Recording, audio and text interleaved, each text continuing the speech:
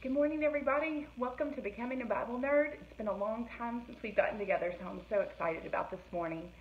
So while people are logging on, I am just going to kind of go over some things that I try to always go over with study Bibles and stuff like that. So if you are new to joining, you need to get a good study Bible that has this commentary and maps and stuff at the bottom. There's all different versions. There's all different kinds. And so it's always good when you're reading to have notes at the bottom that kind of explain the culture and what's going on, gives you maps and good stuff like that so you can understand a little bit more. Good morning, everybody. It's good to see y'all. Another thing that I encourage people to get is a commentary, which is basically a book of all the notes that are written at the bottom of the Bible, so they can elaborate, they can put a little bit more in there. And of course, I've always said that I've started with Bible knowledge commentary, and then I've just kind of grown since studying into using other books, but that's a good place to start. Also, if you are more intellectual and want to read more information, like that's not enough for you, you can go to if you Google Dr. Constable's notes, he's a seminary professor that puts all of his commentary notes online, and you can print that out, or you can order it in a bound book form. So we're going to go ahead and get started this morning. I'm just going to warn you, this is a background. So we will look at some scripture outside of Ephesians, but we are going to just talk about the background of Ephesus. And if I lose you, please don't shy away from coming back next week, because we'll dig into the scriptures then. But we need to know that and understand and get a grasp of what's going on in the city, because that's going to help us make much more sense of the text whenever we dig in next week. So hang in there with me. We're going to get started. I included a map yesterday on the website, so I'm hoping if you haven't gotten a chance that you'll go back to the map and click on it, and you'll see where Ephesus is. If you look at modern-day Turkey, it is on the far west side, and it is a coast.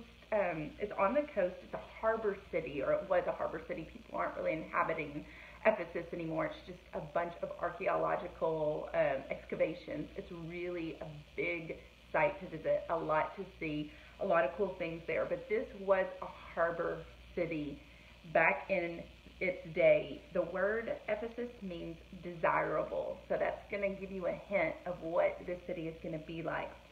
I think this is interesting, so I'm including it. Legend, Greek mythology legend. So if you're into your Greek mythology, you're going to say, I already knew this. That is something I didn't pay that close attention to in school, so I'm learning as I study. But Greek mythology legend tells us that the Amazons founded Ephesus in 1900 BC. Now this is cool to me, that these Amazons were a tribe of warriors. They only would procreate to create, tribe of warrior women. They would only procreate to produce other women. They would only keep the girls, and they would raise them to be archers, and they were fierce warriors. And this tribe of Amazon women started this mother goddess cult called Sybil. They worshipped this little idol, and she was the mother goddess, and eventually Sybil became known as Artemis. And Kathy, if you're listening, if you'll shut your door, because I can hear an echo of my voice and it's distracting me. I'm sorry, I have ADD, and I can hear my voice on the other part of the house, and it's there she went. Okay, thank you. Okay, so Artemis is the goddess, it's a Greek goddess, and she's the goddess of fertility and hunting. A lot of times in Greek mythology, you'll see her wearing a dress, and she has a bow and arrow, and maybe she's surrounded by deer. She's the twin sister of Apollo, daughter of Zeus. She's believed to have been born the Ephesians believe that she was born right outside of Ephesus, on a little island called Ortygia, if I'm pronouncing that correctly, which was nicknamed Paradiso. And so here we have our first counterfeit that we're going to talk about in this book. Satan always wants to counterfeit what God had. He had Eve in Eden. They had, which was paradise. They have Artemis in Paradiso. And so Satan is always coming in and confusing people and counterfeiting the truth. And so in Greece, the archer Artemis was usually worshipped as a secondary goddess, but in Ephesus, she rose to prominent deity, and she was known as Artemis of the Ephesians. And so whenever you heard that, there was a distinction. Their statues of Artemis were much more ornate. It wasn't just a girl in a dress with a bow and arrow. I put a picture of one that had been excavated in Ephesus up on the site, so you can take a look at that. But they made her much more royal, and she rose to prominent deity. I'm going to read a little section in Acts chapter 19. A lot of you that have gone through Acts, you're going to remember this. I'm just reading it to jog your memory. So Paul is in Ephesus, and there's a lot of, I'm jumping around here, but there's 14 other deities that have been found and identified in pagan temples in Ephesus. So they're worshiping all kinds of gods and goddesses. It's just they're putting Artemis at the top. But because of that, Ephesus was the center for magical practices. And so when Paul goes in Ephesians, he ends up preaching one day, and people are coming and bringing out all their magical spells and their sorcery tools, and they burn it. And it ended up being close to $2 million today of stuff that was burned. And so God is moving through here. People are repenting, and lots of changes are happening. And so in chapter 19, let's see where I'm going to start. I'm going to start in verse 23 of Acts. I'm going to recall what happens after all of this magical stuff is burnt up. People that have their livelihood in Ephesus get threatened. And it says, just lost my place again. Okay, 23. During that time, there was a major disturbance about the way.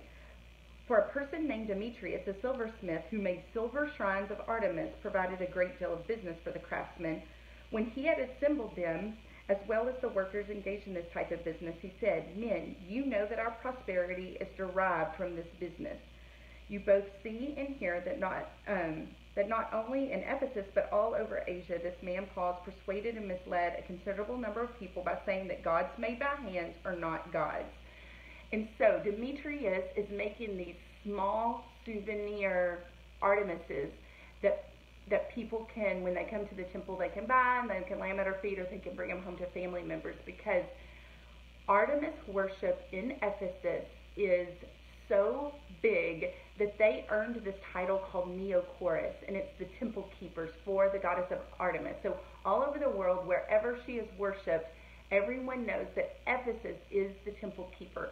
And they built a temple for her. I posted a replica of what it would have looked like. We didn't get to go and see. They said there's only about 2 columns left today, but there were 127 columns in her temple. It took 220 years to construct this. Whenever you go to these ruins and you walk up to one of these columns, I stood at the base of one at another site, and you look up, it's as far as the eye can see. I can't imagine how many stories up. Carrie Prowse probably has that in her notes, but you just look straight up to get to the top of it. So these columns are massive, and there's 127 of them, and it took 220 years to build. They said that this temple was 4 times the Parthenon in Athens, and that is a very famous structure. Because of this massive structure, this temple in Ephesus became known as one of the 7 wonders of the world.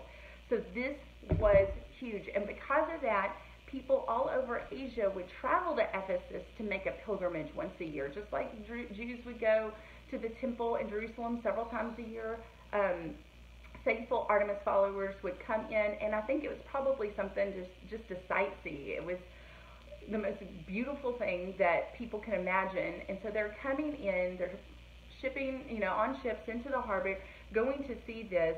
And so the agora, or the shops on the main street, are just littered with idols that you could purchase, and that's how these people made their livelihood. So Demetrius is mad, and he talks to all of the other shopkeepers, and he's getting them fired up. And so I want to jump ahead real quick, and he ends up leading a group of people into the theater, and they're all yelling, "Great is Artemis of the Ephesians." And then in verse 34 it says, "But when they recognized that he was a Jew, they united a cry that went up for 2 hours. Great is Artemis of the Ephesians." So for 2 hours there was a riot in the theater about Artemis because they were mad that Paul was coming in and threatening their way of life because people were turning to Christ. I just want you to take a second and get your mind wrapped around this. I don't think I've ever gone anywhere and passionately cheered for 2 hours straight in something that I believe in. These people believed in what they were fighting for, and it was extremely important to them. And Artemis was huge in this culture. And so we are going to, whenever we're studying in Ephesus, we are going to be having to remember that this is always a war between the Christians and the people that are, there's tension, let me say that, instead of a war. There's tension between the Christians and people that are worshiping Artemis. And a lot of times you wouldn't be able to trade in the shops if you didn't pay homage to whatever god was predominant in the city. So just keep that tucked away. A few other facts about Ephesus. Let's see. It ended up rising to be the 4th largest city in the Roman Empire. So this was a huge city. People knew about it from all over the world. It was the slave trade capital of the world. So it was made up of 40% slaves. And the slaves would come from other countries that Rome was fighting against, and they would send some to Rome, and they would send some to Ephesus. And these people would work in the houses of the wealthy. They would work in the brothels. They would work in gladiator fights, wherever there was a need. But 40% of the population was slaves, and they had something called infant exposure. And this just breaks your heart. In the Roman culture, the dad, the father of the family, has all power. He can do or say anything he wants with no restrictions, except he cannot sleep with a married woman. He can do anything to anyone but a married woman. And so a lot of times he can make the decision when a woman had her baby that he didn't want it. Maybe they already had enough girls, or maybe there was just a little something physically wrong with the child. And so it was legal to have them dumped in nature or the agora, which was the marketplace. And so there were babies here that would be immediately after they were born kind of sent into the slave trade industry. And so there's going to be a few times that we talk about adoption in here, and just keep that in mind, because the Christians are going to be the ones that go and take care of these babies and adopt them, and to prevent them from getting sold into the slave trade. So just lots going on in this city. We're going to visit for just another minute about who all has lived here that we have studied. We've gone through Matthew, and then Acts, Colossians, 1st and 2nd Timothy, and so we have met some of these people along the way, and so it's just neat to see who all has made a difference in the people that we studied.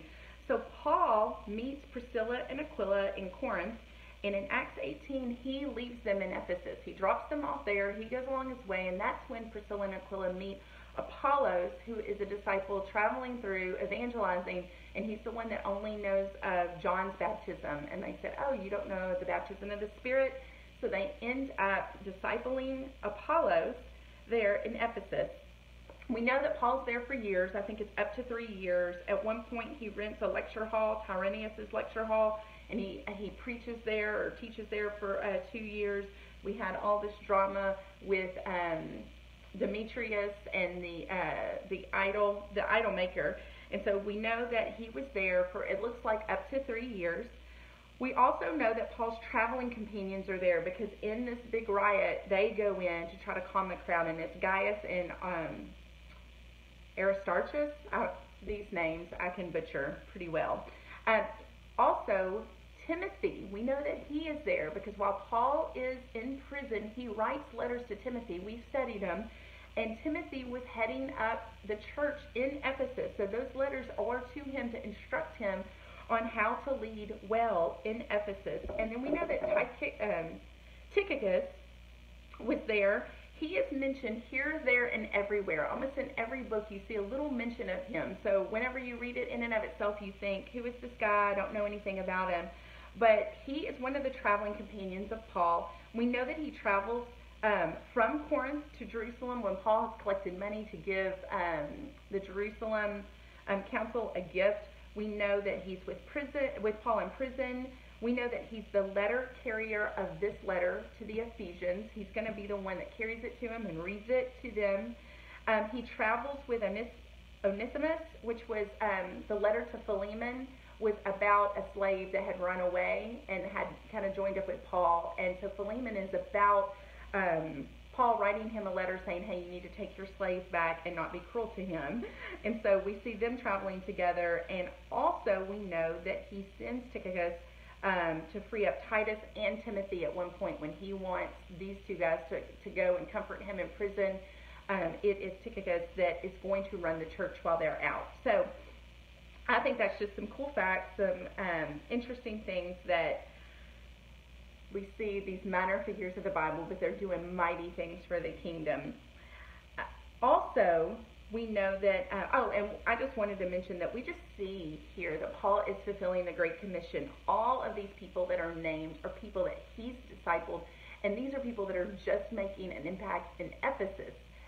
There are many other people that he's discipled that are in other places, but these people, these strong men and women of God, are in Ephesus making a difference. And then we know that John ends up here. John the Apostle. He ends up, some church documents believe that he wrote the Gospel of John while he was in Ephesus. It is believed that he brought Mary, the mother of Jesus, with him to live there because he was left to care for her. And John really becomes the leader of this Christian community after Paul's death. And so we believe he wrote Ephesus. We believe he wrote the Gospel of John while in Ephesus. We believe that John died there. And he also wrote on the Isle of Patmos a letter in Revelation to Ephesus. And so I'm going to leave you today by reading that letter. These letters that are written, a lot of the church letters in the New Testament, they were not meant just for that one city, but they're called circulating letters. They were meant to go to all the home churches in the surrounding towns. And so some things that you might have read preparing for this said that the earliest church documents didn't have Ephesians written in this. They don't know necessarily if it was exactly a letter to the Ephesians, but what they do know is it was a letter written to the people in that region.